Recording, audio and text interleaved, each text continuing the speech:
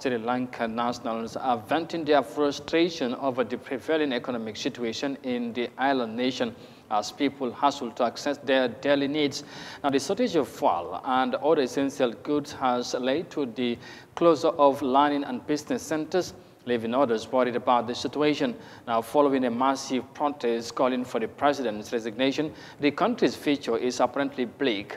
Here's more details of that in this report. Serpentine queues for fuel in capital city Colombo run through lanes and by-lanes.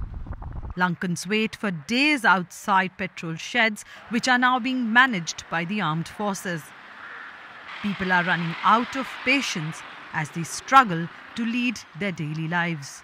It's not a very pleasant thing to be in queues for such long hours. And we find that the whole country is heading to disaster.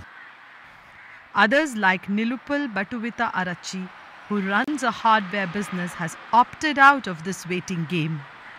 He repaired his cycle a month back and is happy to pedal off to work. Can't stay on the fuel queue because it takes about 2-3 days to get the fuel, and then we don't have that much time to waste because we have to work, and that even the buses are very late and we have to wait for a long time to get a bus.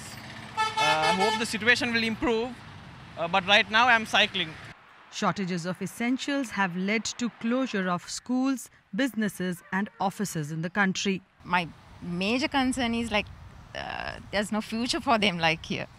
But then at the same time we can't afford to send them away, and they have to somehow or other finish their studies here and do their undergraduate studies here. But then everything is getting delayed. At this juncture, the other apprehension of the island nation is to devise an economic recovery plan urgently. How quickly we can legislate the tax changes, how quickly we can bring an interim budget, because that was supposed to, the Prime Minister failed to do so. And if those things happen, the process can be expedited. The Lankans have been protected by the President and the Prime Minister since April. The President has said that he will step down on Wednesday.